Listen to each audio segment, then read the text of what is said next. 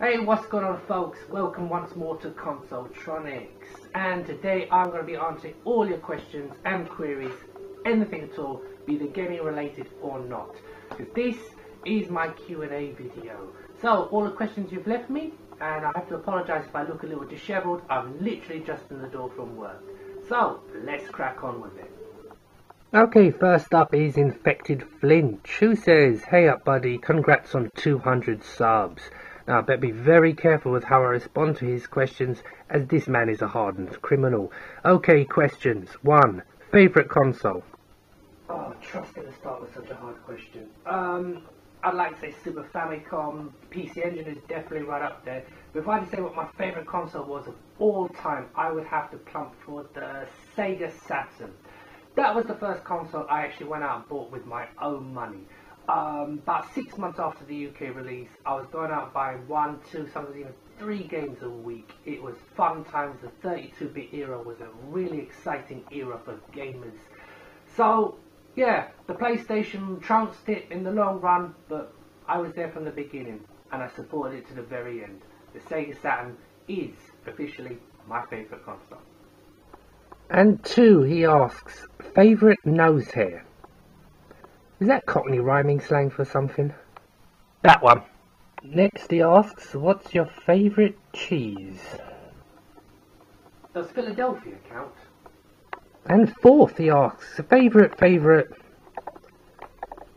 something.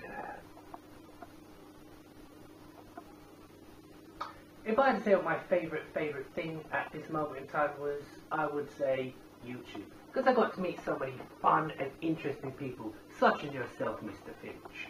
So, I'd like to thank you for asking your interesting set of questions.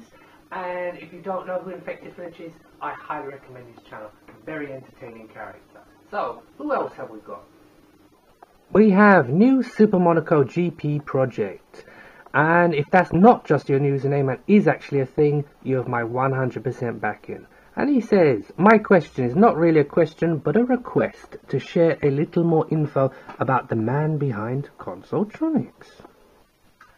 The man behind Consoletronics. Well, the man directly behind Consoletronics is myself. My name is Graham King. I'm from Neasden in northwest London. I currently live in Hatfield in Hertfordshire. And if any of you know the Galleria in this part of the world, you'll probably find me there most times, as there's fuck all else in Hatfield. One thing you'll probably never have picked up from just watching my videos is that I'm a fully qualified TEFL English language teacher.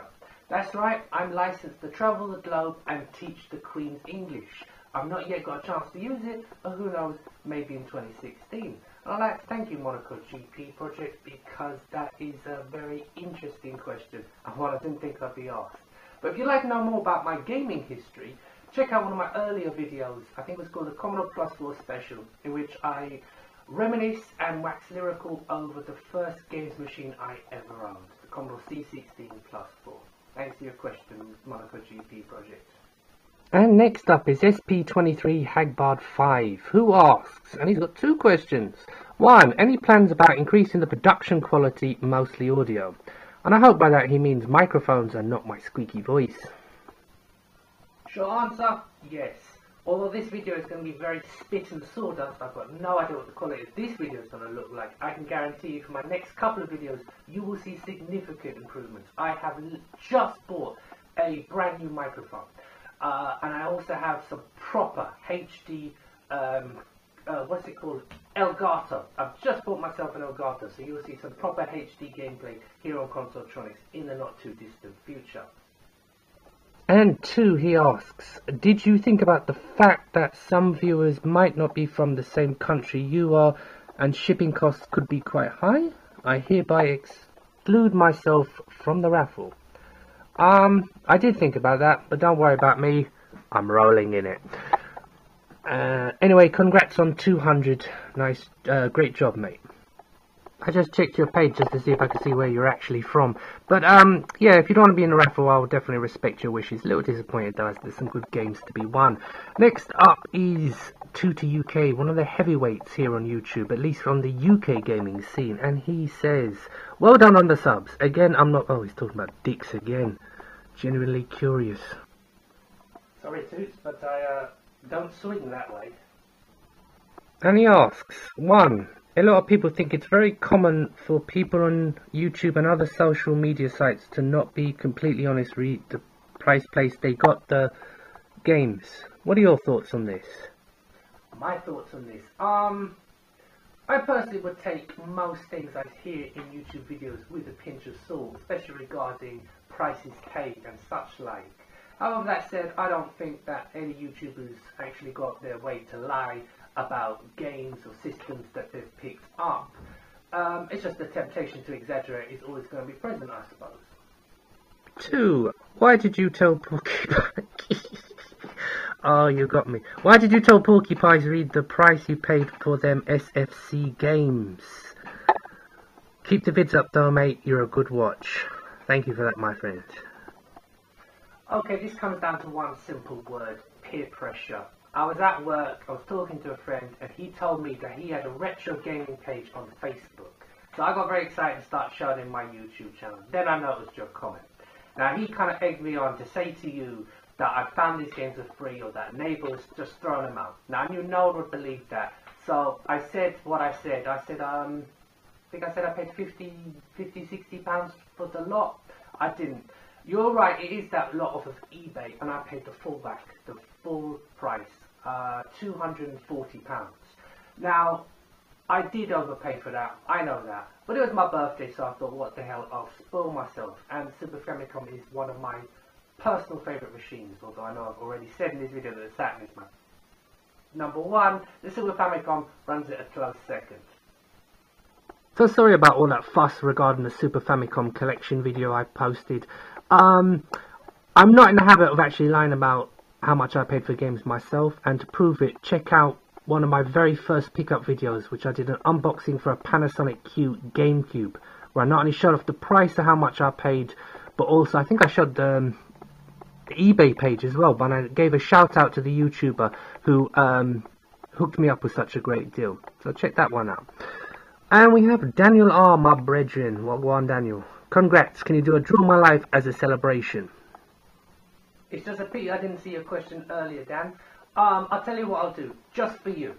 I will do a special video, a Draw My Life video in next say week or two. I haven't got time to do it here. I'm literally rushing as fast as I can. I haven't got much time left. But I will definitely do that for you, Daniel. To all you prominent members of the YouTube gaming community, here's a young man just finding his feet in the game. I don't think he's actually got any videos up at present, but I know he plans to do so. So definitely go around and check out his channel if you get a chance, because in the very near future I'm hoping to do some collaborations with him. That's Moneyman Dan 23. Good friend of mine.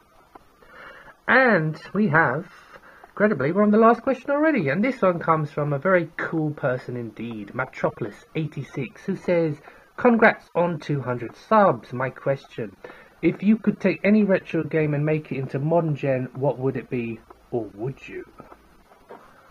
Now that is a very, very good question indeed, and as it so happens, is something I've been giving a lot of thought recently, because I was actually working on a top 10 list of forgotten game franchises. So, the trouble with this question is there's what I'd like to see and there's what could actually happen. Personally, I would love to see a remake of the old computer game Joe Blade. One of the very first games I ever played, and still holds a special place right here. As for what would probably actually work in this day and age, I think we'd all like to see a new Streets of Rage or a good Golden Axe game. But if I had to plump for one answer only, I would probably say James Pond, a new James Pond game. That game was massive across 16-bit computer and console platforms back in the early 90s, and then just suddenly disappeared. Most people don't even realise there was a third game in this series called Fish Gordon. So, incredibly, we have come to the end. I see no more questions to answer. I'd like to thank everyone who took part. You're all going to a little raffle that I'm going to do in a little minute, but first I'd like to take this opportunity to say thank you. I do apologise for this video. I've got no idea how it's going to turn out quality wise. I'm literally just at the door from work, not much light going on here, so I hope you can actually see me. But yeah, to everyone who subscribed, everyone who took part in these, thank you very much. And now, if I can remember what I did with them, I've got some games to give away. Let's get to it. Okay, it's the moment you've all been waiting for. I've got your names right here. Now to pick some out and do my little giveaway. Can I get a drum roll, please? So let's see. The first name out is going to be Infected Flinch. Congratulations, Infected Flinch. You've won a copy of Zone of Enders. Now, next one. Let's have a look in here. Oh, you can cut the tension with a knife.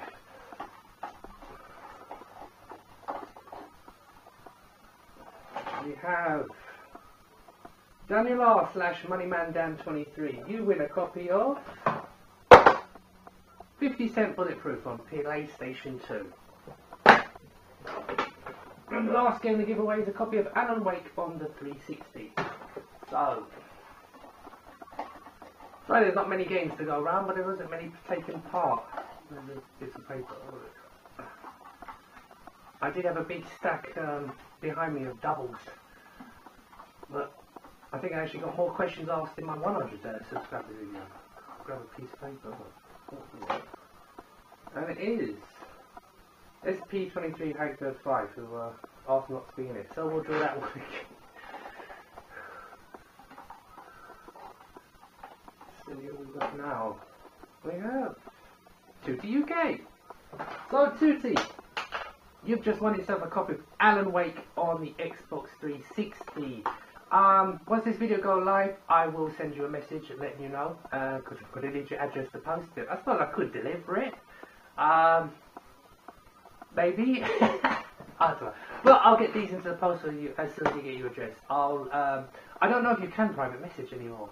So if not, what I'll do is I'll give you my email address so you can safely send me your details. So, that is the end of my 200 subscribers special. I'm hoping it won't take 18 months like it did the last time to get up to 300, but you never know. So, my name is Graham. You've been watching Consoletronics 200 subscriber special. I think I'm up to 206 subscribers now, so we're motoring on nicely. Anyway, thank you very much for watching. This has been a lot of fun for me. I hope it's been a lot of fun for you watching it. Thanks again. I'll see you soon.